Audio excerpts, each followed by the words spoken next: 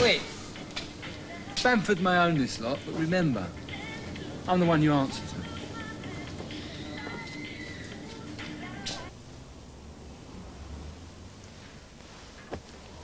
Oh, come on, Tucker. Do us a favour. Like what? What do you want, Creamy? You got half me bed and now you want me bedclothes, is that it? I need a blanket, not the duvet. Oh, I can keep that, can I?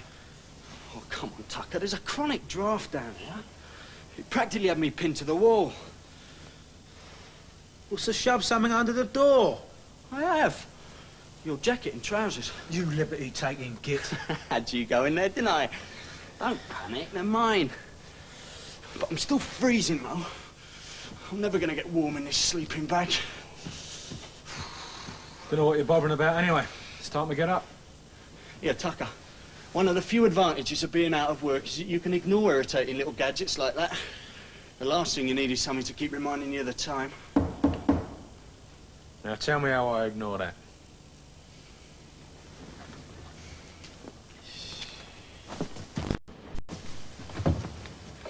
Here, look, 5 minutes, that's all. We can't both use the bathroom at the same time, can we?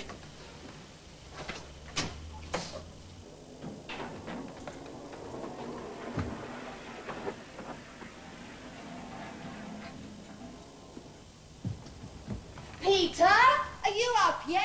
Bathroom. Do you know what time it is? Come on, shift yourself. Oh! Oh, I'm sorry. I thought you were... Sorry. Is this in the bathroom? Sorry. Oh, no. More aggravation. 5 minutes late. The way he goes on, anyone would think it's a capital offence. Oh, this job. He must be totally insane. Why? Well, I have to work here part-time so I can afford to stay at college. For someone to give up college and come and work here full-time. You've got to be mad. I don't think it's insane to get sick of being shunted along on the academic conveyor belt. Oh, is that what it is? Well, how would you describe it? You get your O-level stamp of approval, you go through the sorting room to collect your A-level stickers, and arrive nicely parcelled up for delivery onto some degree course. And there's me thinking that education was broadening my mind. You don't mean to say I'm being conned. Well, if you're not, you're unique. Most people I know are so busy keeping their heads down because of the next batch of exams that they don't have time to actually sit up, look round and expand. Wish you'd tell my mum that, because she seems to think that students have got nothing but time. We're always worrying about it. In fact, she's under the distinct impression that we do nothing at all. Nothing that matters anyway. Yes, well... I suppose that's understandable, really. I mean, she's never been in that position to get sneery about going to college. You know, never had that choice. She hasn't missed much. You've got to admit it can be a narrowing experience. Oh, yeah, that's why students like you really like to get stuck into jobs like this, don't they? I mean, they really think they've got to grips with life if they've waited on tables or dug ditches for a few weeks. And then it's all back to college to congratulate each other on how well they got on with real people. Well, if people like me don't make it through further education, waiting on tables in a dump like this can be for life. That's what I call a narrowing experience. Sarah, why do you keep going on as though I'm still a student? Because it doesn't matter, does it? Daddy'll have you back, he'll bail you out. Oh, that's so cliched, you can't believe that. Oh, but I do. That place you're living in, what's the rent? It's more than what you can afford and what you earn here. How do you know? Well, if it's not, clear me a space and I'll move in with you. You might not get on well with Mummy and Daddy, but at least you can snipe at one another from a civilised distance. Me, I'm locked in the same cage as mine. I mean, how much longer is he going to stay? It's been 4 nights. I know, Mum. Don't think that I'm unsympathetic. I'm not. But surely he's got a home of his own. I don't know. He's never really mentioned it. Well, ask him about it. Oh, if he's got nowhere to go, I pity him. He can't stay here indefinitely. This isn't a refuge for down and outs. Yeah, anyway, what's with all these? I thought you liked them.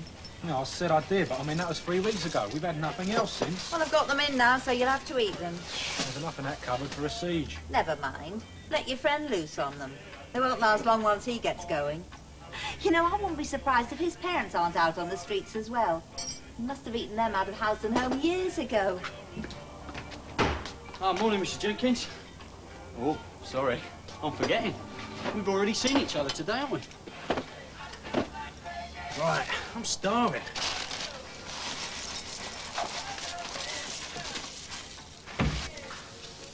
Look, about earlier, I'm sorry. Look, there's no reason for you to be sorry. It was me that came in looking for a fight. No, I shouldn't have talked to you like that.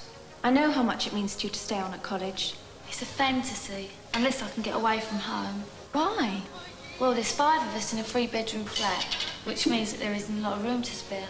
So everybody's just getting a bit fed up with my work cluttering up the place. But where else can you store it? I don't know, but unless I find somewhere by the end of the week, my mum's going to give it all to the dustman. That's terrible. She'd do it and all. There's an empty loft in the house where I live. It's dry as far as I know. Make a good storage space. Do you think I could? I don't see why not. Creamy, when my mum whipped that duvet off, you weren't, you know. What? You know. What, in another man's bed? Do you take me for a cad, sir? Relax. She didn't see anything she shouldn't have. It was just a shock to find me there instead of you. Don't you want those? Help yourself. You've done half the packet as it is. True. Yeah, but have you ever stopped to think about the camel as it goes on life's journey? You know, that poor beast carries its load over miles of barren and hostile terrain, never knowing when it's going to come across the next little oasis. So? So, it stocks up when it can. 8 gallons of water at a time.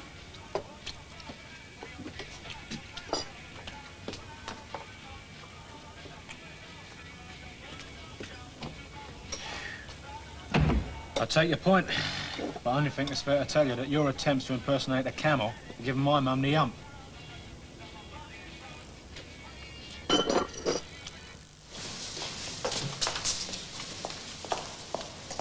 You doing anything with your van later on? Why? You got me a customer?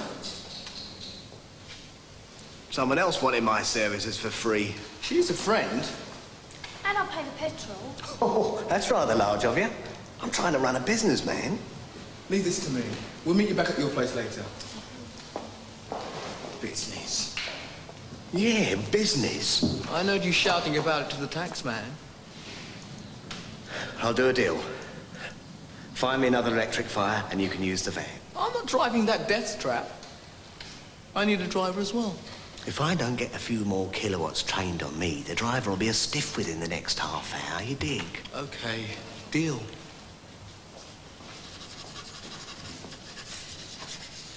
You've left out the goose pimples.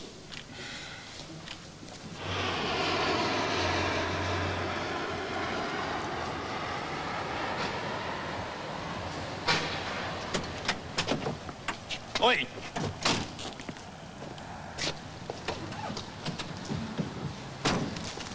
Open it up.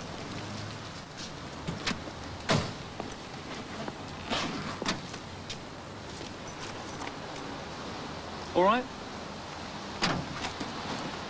I want to know where you were going. Broad daylight. I mean, do you think I'd go burgling in broad daylight? It has been known to happen. Sir, you don't have to tell us. Come for a little trip to the station. Come on, we kick off in half an hour. And today you can take your kit home to your own house. It's been stinking out the boot of his car for the last week. Do you know him? He's our centre half. I'll tell you what, though, he needs locking up the way he plays for us. Still, we've got no one else. So we're lumbered. You've got a car, have you? Yeah, spot round the corner. Oh, yeah. And his kit is in his car. Not half. It's nearly escaped 3 times. You want to smell it? No, I don't. Go on. Get out of it.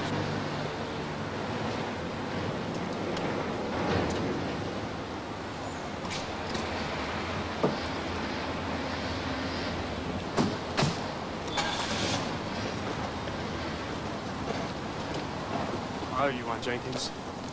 Cheers. Well, it comes of something. When you can't walk down the street unmolested. Thought I was cert for a little ride there. That's how they got Brains, you know, on Stop and Search. Yeah, what happened to Brains? I ain't seen him around. No, you're not likely to for the next couple of years. He's tubbed up 3 to a room in Wormwood Scrubs. Yeah, all right. I know what you're thinking. But this is strictly legit. Mind you, I've had a few offers put my way. Oh, yeah? Yeah, and the way things are going, they're getting more and more tempting. If I don't get something Thieving's soon... a mug's game, Ralph. Oh, I don't know. It wouldn't be so bad but for the prison. Prison? The thought of that don't bother me. I mean, what would they be taking away from me? No. I've found a way of earning some money without stepping outside the law.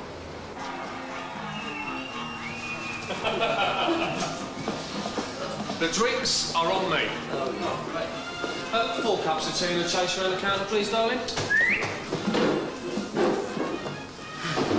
Oh, put them away, will you, Al? It's embarrassing. Not to mention a waste of time. Nor haven't you got to the page that mentions the age limit yet. It's 18 on it, same as the yachts. This is for school leavers. 16-year-old, 17 top whack. But as far as being out of work's concerned, you and me, we're veterans. We don't count anymore. Sounds as though you've been well into it, Ralph. I have. You're joking. Him I can understand, but you... You'll give anything a try when you're desperate. Well, I'm not that desperate. You won't catch me in a pair of overalls. Me neither. Evil things. Overalls? Yeah. You wear them long enough, right? And they become like a second skin and take over your whole body. It's true. You look at those old boys, right? Been wearing them for years. Their bodies are sort of sagged. You know, like dropped into all the loose folds. No, you won't get me into overalls. Sounds like a straitjacket would be more in order. Oh, never mind you, Sandy. What about yours? What about it? Well, we're waiting to hear how you plan to get your hands on all this money without actually nicking it. Oh, yeah, look. Cheers, darling. I don't think I know you, do I? Does one require a formal introduction? Ralph Passmore. Susan Chalice. Oh, super. How are you? Snotty cow. They're all the same. Now, Ralph, just 'cause Alison's upset you? Yeah, well, don't tell me Shane upset you as well. That's a long time ago now, Ralph. Anyway, what can you do about it? I thought I'd get hold of that geezer she's knocking about with and kick it from here to Kingdom Come. Well, that's no answer. Yeah, I know. I'll stand more chance of turning her off him if I wrecked his motor and tore up his clothes. They make me die, these blokes. I mean, how old is he? 25, 26, plenty of dough? I mean, you'd think he'd be able to take his pick, wouldn't you? Get out of it. If you was in his position, I'd have some power to be in a passenger seat. You're wrong. And I'll prove it to you when I've trumped his BMW with my Porsche. You wished. And what are you going to buy it with? The money you earn from this? Yeah, I'll give her a blast of exhaust fumes, all right. Earn £400 a week plus. Absolutely no selling involved. You know what this is all about, don't you? Yeah, it's a salesman's job, and I'll do well to earn half that amount. Still, 200 quid a week to do me, and it will keep me on the straight and narrow, which is more than I can say for Mr. Watson's prospects. Tommy? He's fallen in with bad company, Tucker. Yeah, but he's got a job. What's bad about that? Yeah, it's what it might lead to. Still, I'm saying no more about that. Pay for the teas, will you? I've got to go and collect some gear from the cleaners.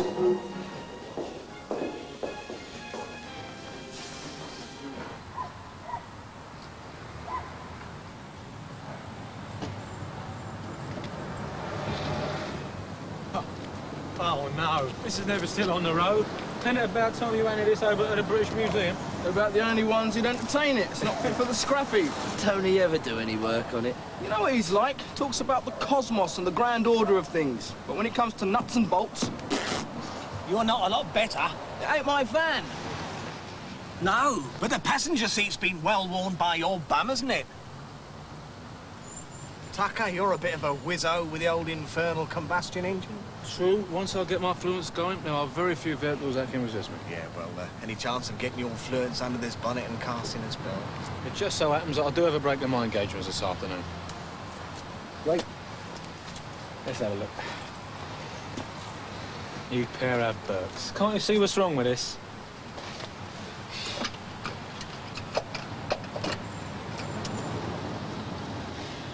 Is that it? We're not all mechanically minded. But it hardly needed Einstein to work this one out. Einstein? Good with motors, was he? Who? Man, are we ready to blast off? Give it a turn. Bit of encouragement needed here.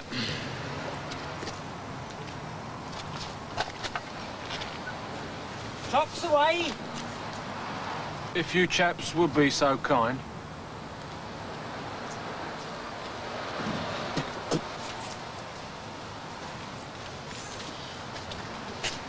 Okay.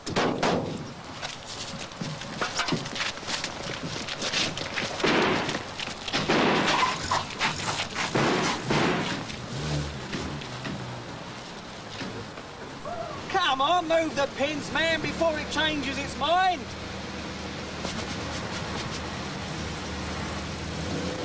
Purring like a kitten. You've definitely got the touch, Tucker. Yeah. What's up with your legs? I wouldn't swear to it, but I think your engine might well be in need of a deco.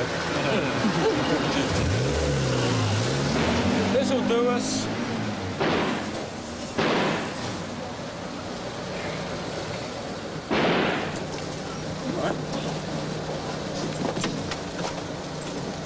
Where are you going? I thought you were going to stay and give us a hand. He'll help you out. We've got to go and see a man about a pair of jeans. Come on now, ladies, I'm not a hard man. Any cheaper and I'll be giving them away. Buy a pair for the old man. Nice snug fit, make him bulge in all the right places, they will. You're going to see my old man. Buy a pair for the boyfriend, then. Hello, Tucker. You love it, don't you? Come to take up my offer, have ya? You won't get these at anything like the prices anywhere else. Yeah, save the spill for the old dears, Tommy. It's true, though. You better jump in while stocks last. Yeah, I'm a bit skint at the moment. I might have to wait till your next consignment. Well, you can do that if you want, but I'm not sure what our next consignment might be. I mean, skirts, blouses, anything. Come on, Tommy. This ain't a back-of-the-lorry operation, is it? Nah, look, the stuff we get is slightly flawed. That's how we can knock it out so cheap. I can't see anything wrong with this. No, amazing, isn't it? You never tell me you didn't know, eh? Now then, you two boys gonna spend any dough? Except you not take a walk. We're here to see our mate. No, he's got work to do. Yeah, well, see you later on then, Tommy. Come on, clear them up. Not tonight, though, Tucker. I said I'd go down the club. The club? Yeah, you know, have a few of the chaps. Suit yourself.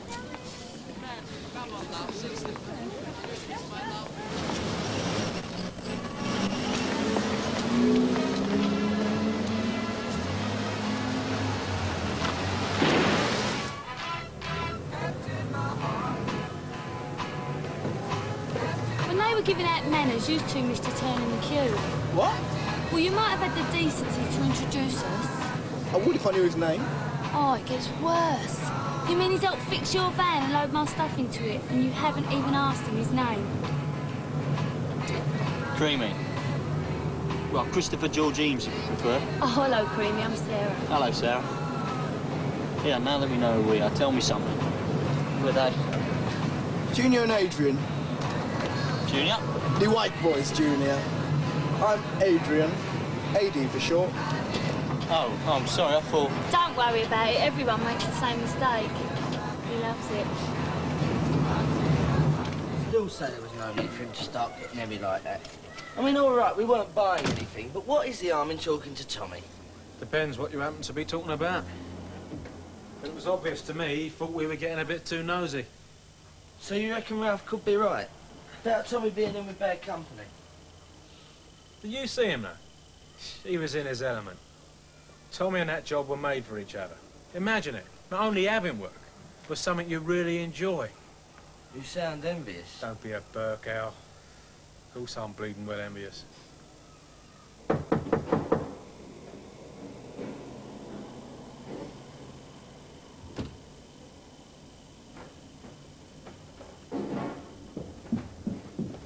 Yeah, which landing did you say it was on? Second one up.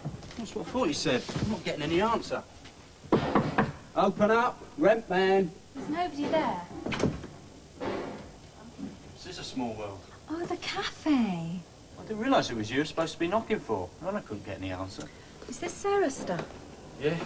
Don't say you didn't hear us. I did, actually, but I was a bit reluctant to come to the door, as the old man who lived in there died a few weeks ago. And his spirit haunts the staircase. No, something a lot more fleshy than that. Burglars. The room's been ransacked twice. We'll be snatching his body out of the grave next. They must have read about the death in the obituary columns and then came along to see what they could get their hands on. Toe rags. I bet you had nothing worth taking either. That's right, all this belongs to the landlord. But it didn't stop them making a second visit. I mean, well, I'm permanently on edge now in case they come back. You don't mind if I check up while you're here? Only I don't like coming in when I'm on my own. So, how come you got the key to this place then? Well, the landlord asked me to keep an eye on it. He told me I could use it if I wanted to. Oh, don't he come round himself? No, he's lost interest now. He's about 80-odd. A nice man, but a bit past it all. I suppose it's quite probable that he won't bother to let this room again. I've never met anyone as cack-handed as you. Hey, cool it, man. It's you who can't carry someone and walk up the stairs at the same time. They're always like this. Adrian Jr., this is Susan. Hi. Where do you want the stuffed in? In the loft. The loft? It's only another flight. Oh, no.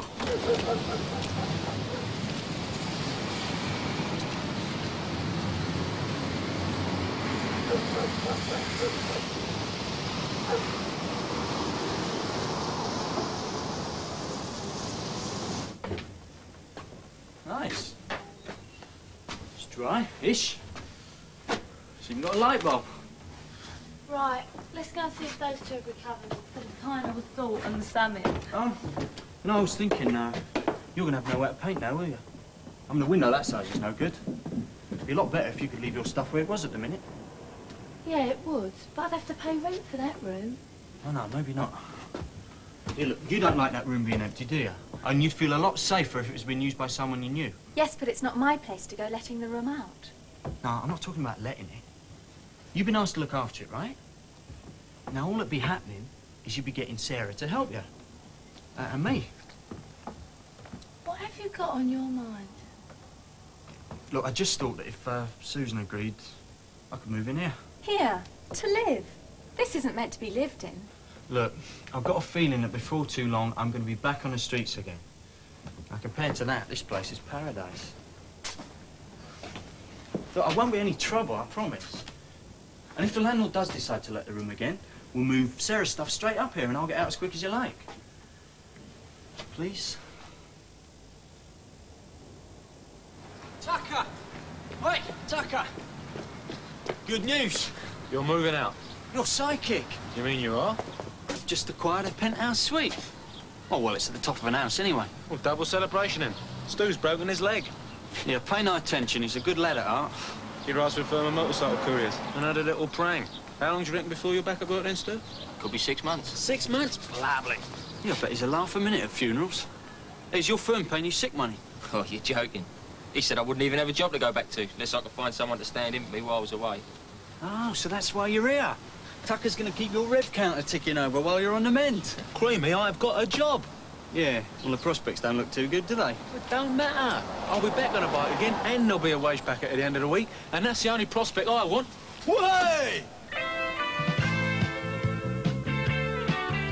Tucker's luck brings him back to BBC Two next Tuesday at the same time, and next this evening, Sparks, some of Tucker's real-life contemporaries, give their tips on how to succeed in business.